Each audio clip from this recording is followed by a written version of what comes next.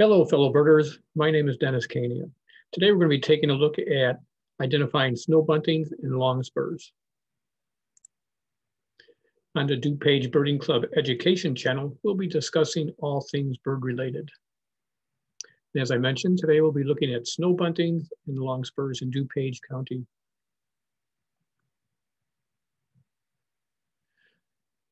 So typically when you're out in the wintertime and you're scanning roadsides, these are the three characters that you're most likely to come across. So we have snow bunting here, horned lark, and Lapland Longspur. And you can see that they do share a lot of similar characteristics. There's really not a lot to work with, especially when you're looking at these birds at distance. And usually at this time of year, they are difficult to approach. We're normally in our vehicles and we're hopefully on a road that is rural in nature and you don't have a lot of traffic on that road. Then you might stand a chance of getting closer to these birds. But for the most part, you're going to be looking rather distantly at them. They're all little brown guys working, hugging the ground and working, looking for seeds.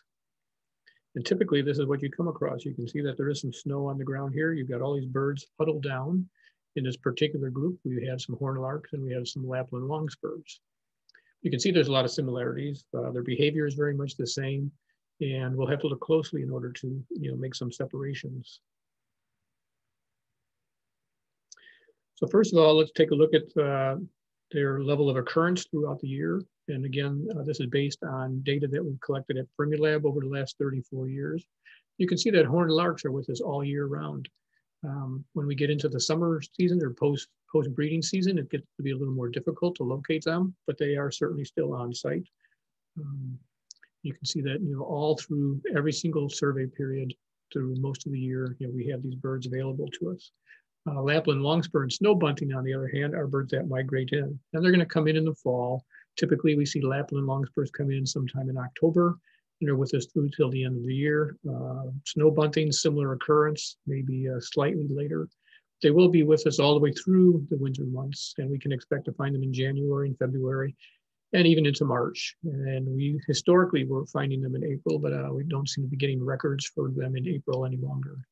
Similarly with snow buntings, we have them in January and February, and not so much in March. So one of the problems that we have, we don't find these birds in too many locations in DuPage County anymore because we've lost that habitat. They're looking for those wide open rural areas, and some of that exists at Fermilab. And certainly there are other sites as well, but the other sites probably don't have the roadways that Fermilab has, so it's a little more difficult to come upon these birds. You might get them as flyovers, and places I'm thinking of would be Springbrook would probably have some, and maybe Prattswing Woods has large open areas that might have them. But again, it's a matter of having the right access to them in order to find them. If you're not finding them on the roadsides, your alternative is to be walking ag fields, and that gets pretty tedious because you can walk a long ways.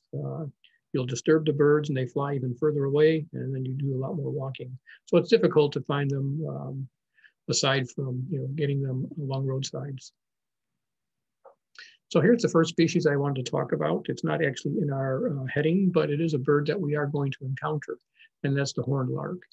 So there are some characteristics that would set this bird apart from the other candidates that we want to talk about today. And one of the things for sure is the fact that the bill is quite different than what we would see on snow bunting or any of the longspurs.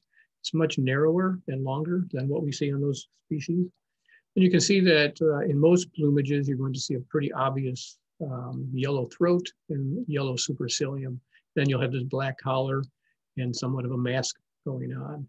You can see it very well on this resting bird here. The black collar is very strong. You can see those little like sideburns coming down. And on this bird, you can actually see the little tufts of feathers that create the horns, which it's named after. You don't often see that, or it can be difficult, I should say, to see that. Quite often they're laying down, or you're just simply not close enough to really get a good look at that. In flight, you'll notice that this bird has a very, very dark tail, and it contrasts quite a bit with this very pale brown. So that's a characteristic that's easy to pick up. When they do fly, they'll fan that tail out, and it's quite obvious that you see all that contrast. In comparison, we have snow bunting here, and right off the bat, you can see that The bill is much shorter and more finch-like on this bird than what we were looking at on the horned lark. And in general, if you look at the face, it's a very plain looking face on snow buntings. And rather than having well-defined characteristics marking up the face, you'll just have kind of like smudges. You see a smudge here and here. You see it likewise on this individual as well. They'll be very, very white underneath. There's no streaking going on underneath. They will have a collar, and that could be, a strong collar, could be weak depending on where this bird is and changing plumage. And the wings will quite often, even at rest, show a lot of white. In particular, the males will show quite a bit of white. And it's in the secondaries and all through the coverts, the wing coverts. Not as dramatic in the female, but you will still see some white. And certainly when the birds are in flight, it's quite obvious. You'll see a lot of white in the tail, and you'll see all of that white in the male wing. That panel is just all white here. Females will be less dramatic, but there's still quite a bit of white there. So all of those are easy features. If you see the birds in flight, it's quite obvious. And even at rest, if you do take a close look at that face, you'll see it's very plain compared to the other birds that we're talking about today. So here's our Lapland Longspur. It's the longspur that we expect to find in our area. And right off the bat, you can see that, again, it's somewhat more closely resembles the snow bunting bill than the horned lark bill. But you can see they have much more defined facial markings. You can see that the ear coverts or auricular patch is surrounded by a dark margin.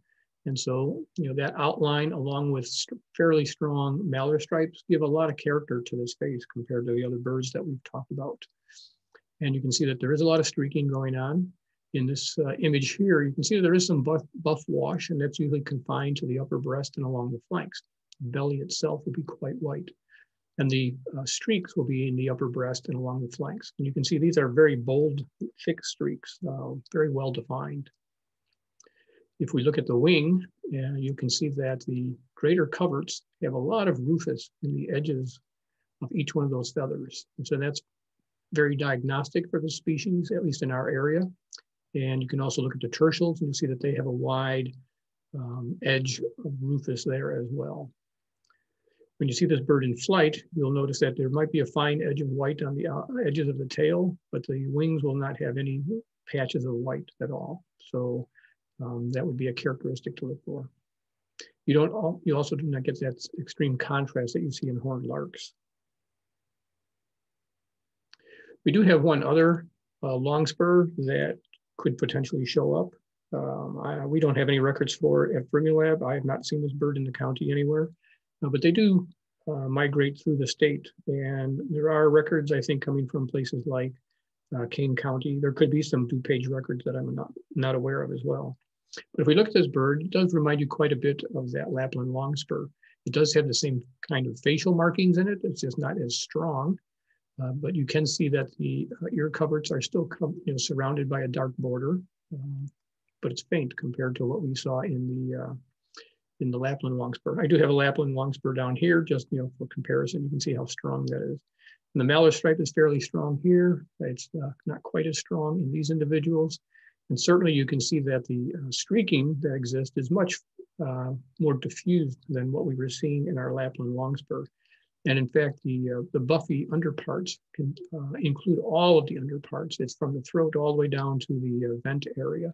And this is all buffy. So you don't have the white belly that you do have on Lapland Longspur. And if we go one step further and we take a closer look at the wings, you can see that the greater coverts here and the tertial, it's probably easier to see the tertials in this image, but you can see that they don't have that rich rufous that we were seeing on Lapland Longspur. Even in this smaller picture down here, it's quite easy to see that there's a lot of rufous in the wing here and in those tertials. You're lacking that with Smith's Longspur. It's just a pale brown that's edging the tertials and the greater coverts. I don't think I mentioned in the facial pattern, this bird does have a pale eye-ring that is not going to be found in the Lapland Longspur. So there are a lot of differences. They're just very, very subtle. And so we need to take a close look at these birds. And that's what's difficult because of the conditions we'll be viewing them in. So just as a review, some of the features to remember, the horned larks are going to have that yellow throat, a black collar, and they do have a thinner build than what we would see like on a snow bunting or on any of the longspurs. Snow buntings have a plain looking face with smudges rather than well-defined markings that we see in the longspurs. The underparts are very white. There is no streaking going on there. And quite often, even in the closed wing, you'll see a lot of white showing up. In particular, the males will show a lot of white. Lapland Longspurs do have well-defined facial markings, and they do show that a darker area surrounding the ear coverts. They do have a buff wash on the breast, and the belly is all white. There is streaking on the underparts, but it's very well-defined streaking, very thick streaking, but it's confined to the upper breast and the flanks. And then do look at those wings to look for that rufous edging on the greater coverts and the tertials.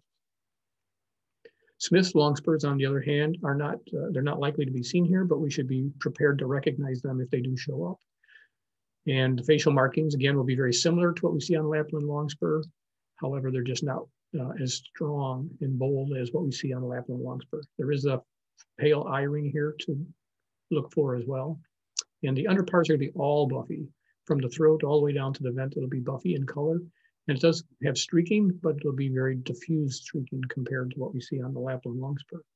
And the last thing to look for would be the edges of the greater coverts and the tertials in the wing. And you'll see that this is more of a pale brown edging, and the edges are not as thick as what we see on Lapland Longspur, where it's very, very rufusy. So thanks for taking the time to view this video. Hopefully we've given you some bird food for thought. And I hope you'll join us again in the future as we explore all things bird related.